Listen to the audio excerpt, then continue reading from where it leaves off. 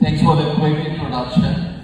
My name is Sumit. I'm a senior Salesforce consultant with Webcool Software Private Limited, and we are here to demonstrate the integration tool in between Mailchimp and the Salesforce.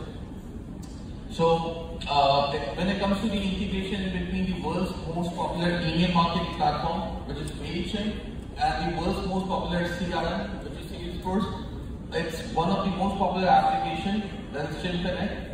And it's listed officially over the marketplace. Next slide, please. So this application has an average rating of 5 stars. And when it comes to the integration, it works on the real-time outside process. As soon as the data gets inserted or updated, it's meant to synchronize the data on real-time basis. As per the market research, we came across multiple scenarios wherein the businesses rely heavily on email campaigns in order to reach out to their potential customers. They use Mailchimp in order to manage their email campaigns and Salesforce in order to track the customers and the leads data. However, keeping the two systems in sync was a difficult job.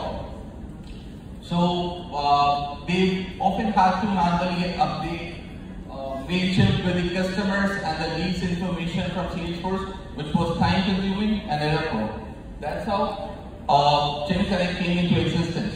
Next slide, please. Okay, so that's the logo for application. Yeah.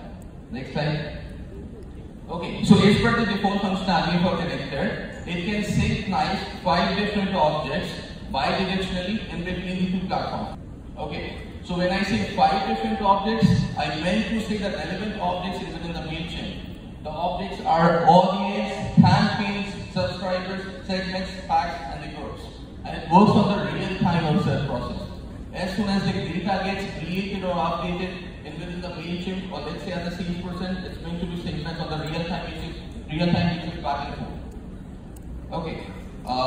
Next slide. So it's not just the bi-directional functionality what comes out of the box. We have implemented multiple other functionalities as per the global business scenarios.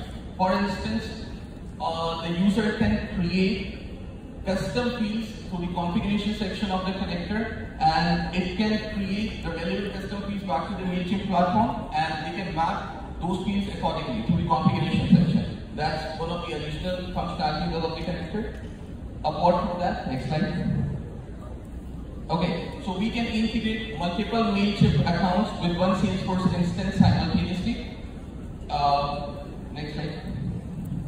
Okay, so it's not just the nominal sync what happens. We can use conditional sync, wherein we can define certain parameters in order to export or import the data between the two platforms. Please play this video. Okay, so we'll try creating a contact and within the Salesforce instance. Let's see to it if that gets synchronized on a real-time basis back to the Mailchimp command. Okay, so we tried updating the contact information within the Salesforce. We just need to update the required fields.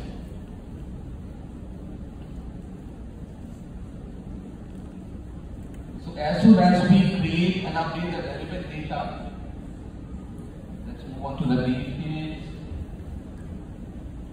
As soon as the data gets created in Salesforce, it will be synchronized on the real-time basis back to the Mailchimp.